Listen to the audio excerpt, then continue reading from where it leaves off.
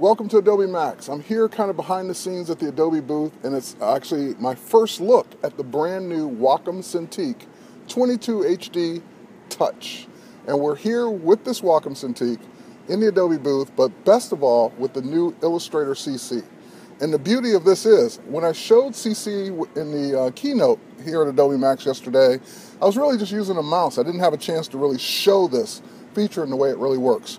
So here with the Touch Type tool, I can go in. Now this word is completely selectable as a single word, but with the Touch Type tool, I can go in and touch individual characters and adjust them organically and easily with the touch-enabled features here on the Cintiq.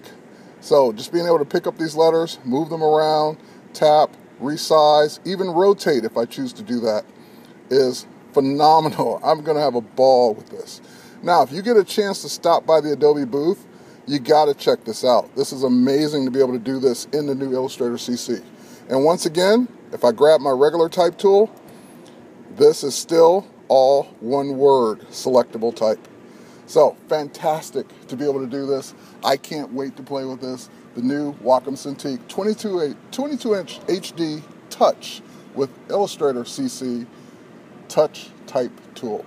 Check it out. Come by the Adobe booth. You got to see it.